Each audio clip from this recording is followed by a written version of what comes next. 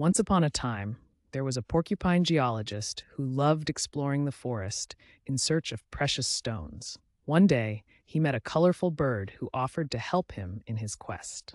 At first, the porcupine geologist was hesitant to accept the bird's help, but he soon realized that by being open to new friends, he could expand his circle of communication and develop his social skills. Together, they found rare stones and shared them with the other animals in the forest. The porcupine geologist learned that having an open heart and being kind to others not only brings joy, but also strengthens friendships. And so the porcupine geologist lived happily ever after, surrounded by friends who appreciated his kindness and generosity.